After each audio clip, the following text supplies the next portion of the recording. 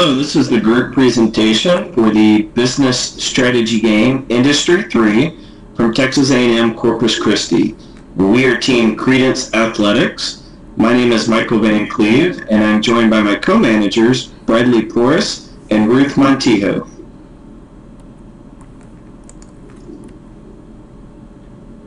The strategic vision of Credence Athletics is to be the provider of choice for serious athletes around the globe. Through premium quality, workmanship, and product innovation, Credence Athletics will deliver the highest standards in athletic footwear. When Credence Athletics began in year 11, we did not have a clear strategy or real sense of direction, and it really showed in the results as we finished down near the bottom of the pack.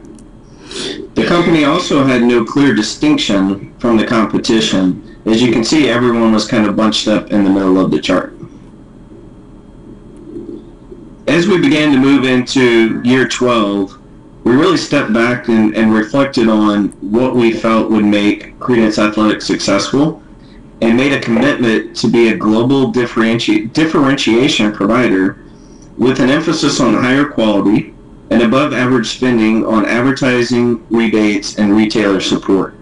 This contributed to the company's much higher than average image rating and its overall success. The company also made the decision in years 12 through 15 to focus on high profit margins and low market share in the Latin America region due to the higher costs associated with business in that region. And we also focused on wholesale market sales more than the internet market in all 4 regions.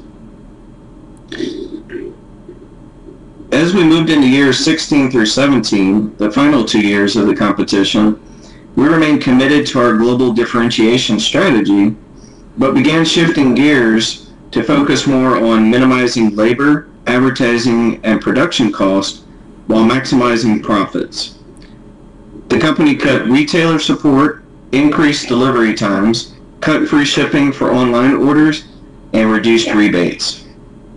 The company also began to increase its presence in the Latin America market due to favorable exchange rates and shifted its focus in Asia Pacific from market share to maximizing profits within a smaller segment. In addition, the company began increasing its internet market business in lieu of additional wholesale sales. When we look at the private label market, we really had a consistent strategy throughout years 11 through 17, and that was to maintain at least some type of presence in the private label market each year.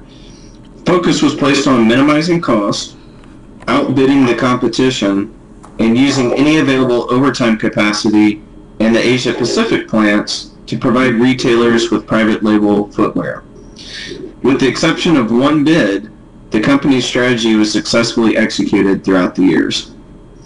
And with that, I'm going to turn it over to Ruth to discuss the trends the company saw over the 7-year period.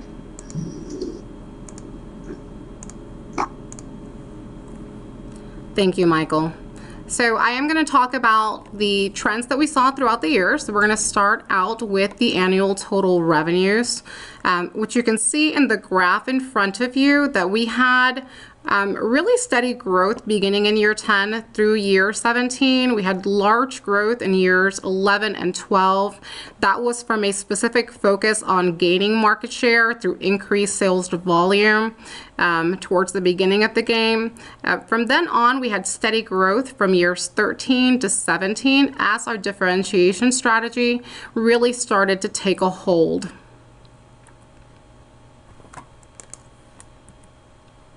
Our earnings per share, the growth was a little more sporadic. In year 11, we saw a decrease due to footwear being priced lower than the average. That was actually a strategic decision that we made so that we could focus on gaining market share early in the game.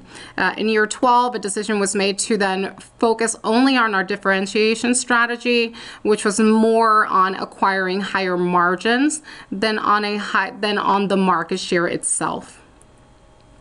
which you can see in this graph as far as the global market share. You can see that as our earnings were increasing and our margins were increasing, our market share was decreasing. That was a strategic decision. So we had a large increase in year 11 as we really tried to lower our prices to gain initial market share. Then we saw a downward trend as the differentiation strategy was implemented and the focus shifted on the sale of quality products at higher margins.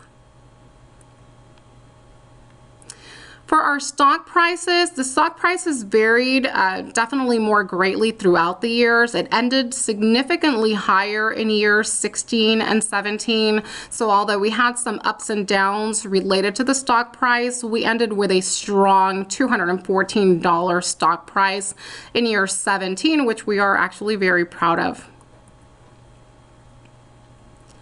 Our return on equity trend varied greatly in the first 3 years. After that, it really started to level off a little bit. Years 16 and 17 remained flat for those 2 years, so that was actually an interesting trend there. The last item that I will be discussing is the image rating. Our image rating started out at 70. Year 11, where we lacked a true strategy, we were at an image rating of 73. Once we really decided on our strategy, our goal was to maintain our image rating no lower than 90, which you can see we really successfully did, ending year 17 with an image rating of 90. And now Bradley is going to discuss the strategic planning exercise. Thanks, Ruth. In our strategic planning exercise, we really focused on solidifying the strategy that we had already implemented in the previous years. The global differentiation strategy of a 10 SQ rating, higher than average advertising, high retail support, and above average prices was the strategy we looked to undertake. We set our goals in year 15, 16, and 17 as high marks but not extremely lofty. This was in case we encountered an unfavorable market, we wouldn't upset our investors too badly, but it was also a goal that we could attain, or if we had a good market, we could surpass. In year 15, we were about at the expectations that we were shooting for.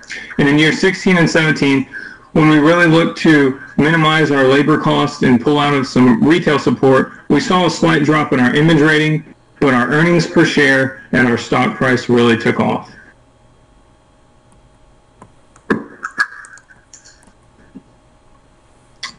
Competitor analysis.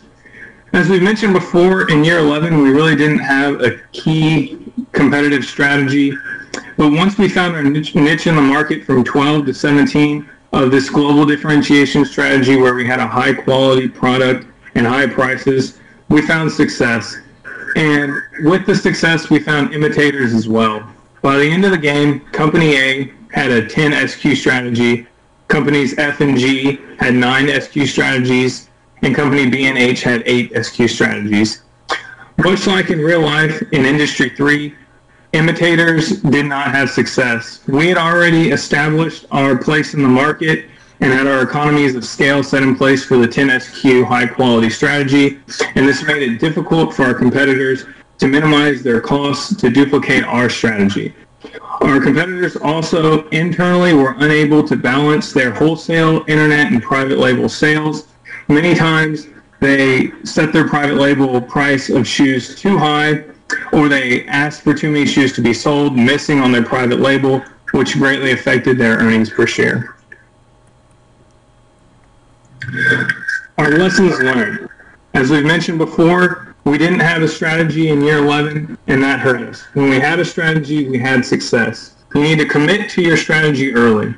The BSG is a dynamic game. You need to study the reports and study your competitors. You always need to allow to have success in an unfavorable market as well as a favorable market. If you set out and have a strategy that is a one type of strategy and we have to do this, you're setting yourself up for failure. If you have a strategy that can succeed in unfavorable markets as well as favorable markets, you'll have success.